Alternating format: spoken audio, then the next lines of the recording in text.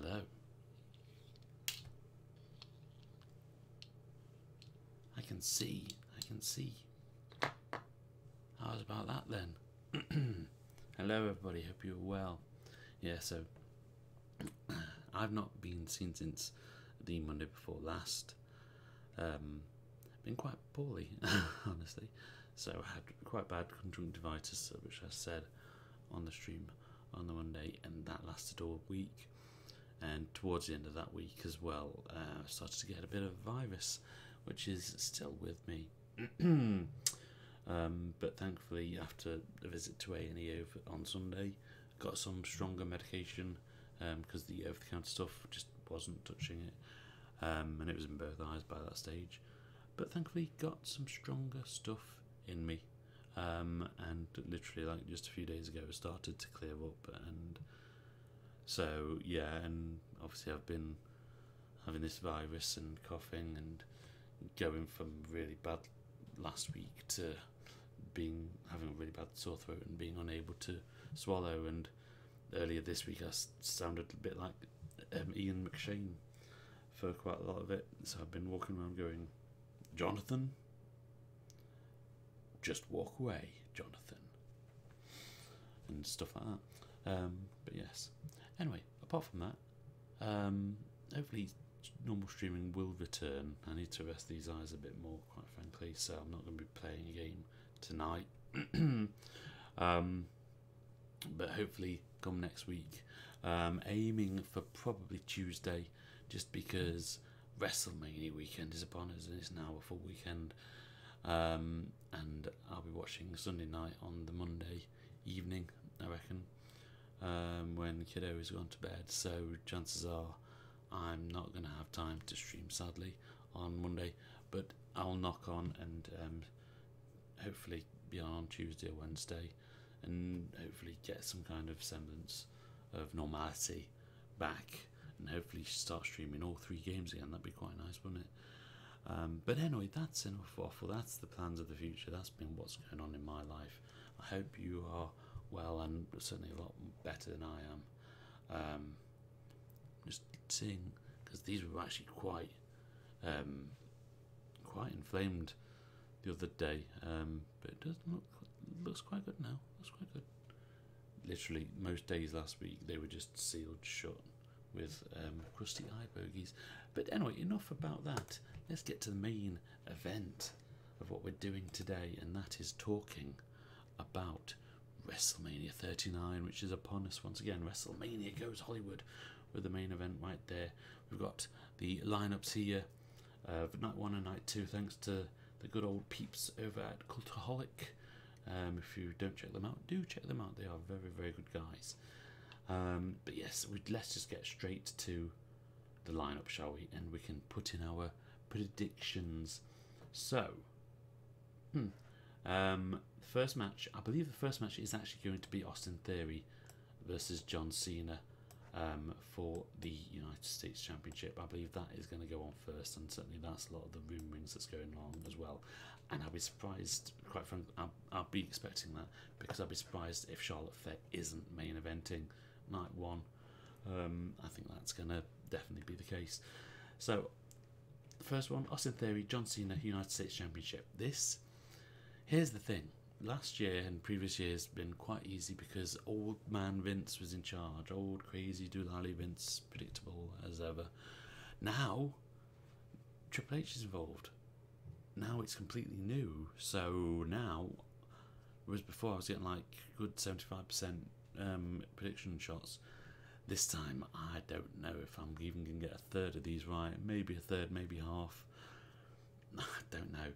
And this one is one which I just don't know, because every part of me thinks Austin Theory should take this match and should come out on top with John Cena giving him a good old push.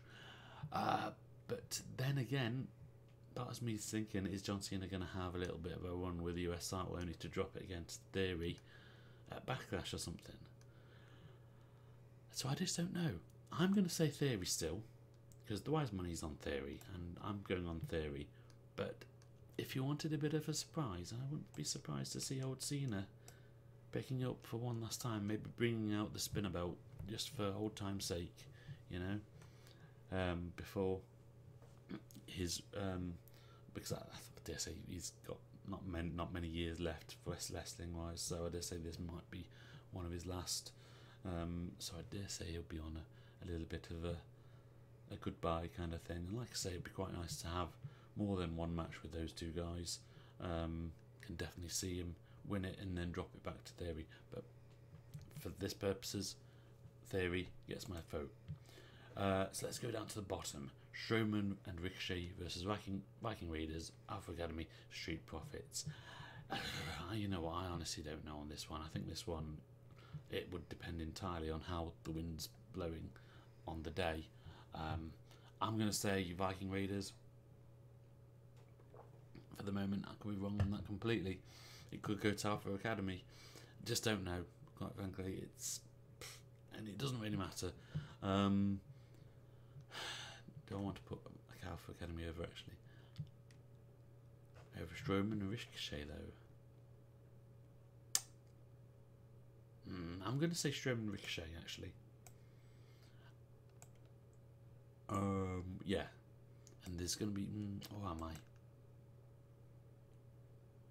No, I'm not. I'm going to say Street Profits. You see, it could be any one of those. I'm going to say Viking Raiders. Stick to my original guns, Viking Raiders, and there's a reason for that, which I'll come to later on. Yeah, Viking Raiders, locking in. Viking Raiders will win this match. If not, Alpha Academy. If not them, it'll be Street Profits. If not them, it'll be Strowman and Ricochet. I can see Strowman and Ricochet having a falling out after this match, though, and having a bit of a to-do with each other, because I don't get that tag team at all. Anyway, the Mysterio fight. Rey Mysterio versus Dominic Mysterio.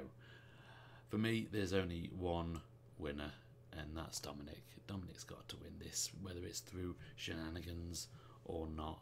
I don't see... There's literally no point in Rey being put over, particularly if he is retiring, as the rumour is, particularly as he's going in the Hall of Fame. I can see Dominic winning this one. And I think he'd want to put over his own son as well. Seth Rollins and Logan Paul. This is another tricky one. Because Logan Paul hasn't had a good few matches of late. He's lost his most recent few, hasn't he? So, in all honesty, normally I'd think it's WrestleMania or Logan Paul put over the celebrity. But this is different. Logan Paul's contract's coming up. Apparently he's due to sign an extension as well, but it's coming up.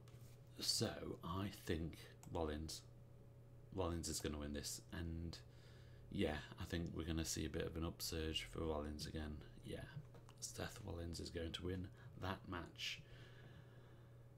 Don't know if I'm going to be right on that one, but there we go.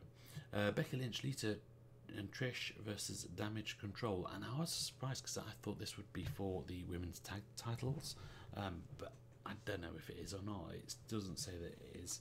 I know it's a three-way triple tag, but Freebird rules, you know. Freebird rules are fine. Who's going to win this one? I don't know, you know, because they've got the title. If the titles aren't on the line, then Damage Control are going to win it, aren't they? That's the only thing I can think of. Yeah, Damage Control are going to win that. Locking in, Damage Control are going to win that fight. It would be nice to see Lita and Trish win, but because they are the title holders as well, and it doesn't look like this is for the title, I'm going to say Damage Control are going to win that fight. Usos and Sami and Kevin. Going to say something controversial here. I think the Usos are going to retain. Usos are going to retain that, and that's why I think the Viking Raiders are going to win this match, so that they can then go into challenge them again. But I can't see Sami Zayn. It would be nice for Sami Zayn and Kevin Owens to win. But I don't know if that's going to happen. I think it will be bad on the Usos, quite frankly. I think the Usos will retain, Again, they've got people to help them, so maybe they'll get the help, but who knows, who knows. I might be wrong on that. I'm going to say Usos though. And Flair versus Rhea. Charlotte versus Rhea. This is another tricky one. I can't see Rhea winning, but just because I think if Rhea does win, she's gonna go over big time. I think because she's like on the cusp of going over anyway, and she's in a heel faction. She beat Flair last time at WrestleMania, didn't she? Am I right in that she did beat Charlotte in last time? I might be wrong. No, I'm sure she did beat her, didn't she? I can't see it happening again. Yeah, I'm going to say Flair's going to retain. She's only just got that title as well.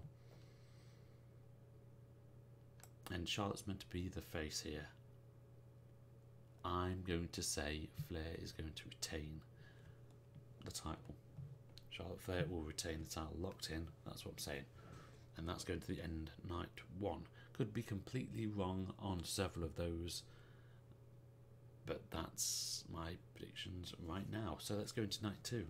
Night 2, we've got even more stuff going on. So let's go from the bottom right now. We've got Liv Morgan and Raquel Rodriguez versus Ronda Rousey, Shayna Baszler versus Natalya and Shotzi versus Chelsea and Sonya Deville. Ronda Rousey and Shayna should win that one. Out of all of those guys, everyone else, yeah, Ronda Rousey, Shayna, I think they're the ones that's going to go over, and I think they're going to get a bit of a push as well, particularly if Becky and Trish, or one of the guys, or is it just Lisa and Trish actually that have the tags? No, it's Becky and Lita. Becky and Lita, I think, have the tags, and Trish is just tagged on. And I can see Ronda Rousey, Shayna Baszler going after the tag titles against those two. Yeah, so that's what I'm locking in. Ronda Rousey and Shayna Baszler for match 1 night 2. Brock Lesnar versus Omos. Lesnar's coming to the end of his contract. He literally doesn't get anything from beating Omos. So I'm going to say Omos is going to get the big rub from old Brock. And if it's match 2, as that looks like it is, it's going to be a short one. Because if Brock's on early, it's because he wants to go back out. So, yeah, Omos is going to win that one, I've got a feeling. Edge versus Finn in a feud which has lasted forever. Or it feels like that. I'm torn. I think, because it's Hell in a Cell as well, everything says, I'm going to say Finn, actually. I'm going to say Finn is going to win. I might be completely off on that, but I'm going to say Finn is going to win. Demon, Return the Demon. That's the point, it's Return the Demon. Edge versus the Demon. And it's Hell in a Cell. It's going to be a big event. Finn's going to win. And I think he's going to go over Edge on WrestleMania. Yeah, that's what I think is going to happen there. Now, this is an interesting one. Gunther, Drew McIntyre, and Sheamus. Yes, Sheamus for the IC title. Normally, Intercontinental Championships are 2 people bouts. The fact that it's a triple threat means that Gunther could lose the title without losing the title, and it wouldn't affect his character and standard. And let's face it, even if you did go and lost against either Drew or Sheamus, it's not necessarily a bad thing, is it? And he's got that championship for a long time. If he doesn't drop it now, I don't see who he's going to drop it to. So the winner of the match, I'm going to say Sheamus, just because it's a bit of heat against Drew. I can see Sheamus covering Drew for the title. I can't see Drew necessarily covering Sheamus, but I can see Sheamus covering Drew so that he wins the title. So I'm going to say Sheamus is going to win that match and become the new Intercontinental title champion. Now it's the Raw Women's match. Bianca Belair and Asuka. And I think Asuka's going to win this one, because Bianca's had it for such a long time. And I think, I don't know if I'm around this, it's starting to cool off a little. I think it needs a bit something fresh. So I think Asuka is going to pick up the Raw Women's Championship with her new persona as well. That's what I think. So it would be quite a nice big win for her. I've just thought then, that's all three changing hands on the same night. Is that going to be right? Actually, yeah. Yeah, let's wrap up night 2 and I'll explain my thoughts there. So night 2, Roman Reigns versus Cody Rhodes. Whoever's betting on Roman Reigns to win is going to lose, quite frankly. It's going to be Cody's night, which is a sad thing. Because in an ideal world, this is what I would do.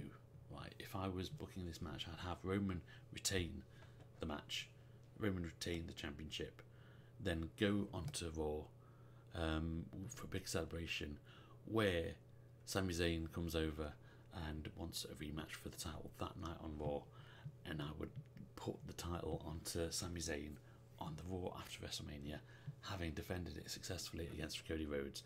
Personally, that's what I would do. And then when it comes to WrestleMania Backlash, you can't really do the rematch of Roman Reigns versus Cody Rhodes because the title isn't involved. So it'll be a triple threat.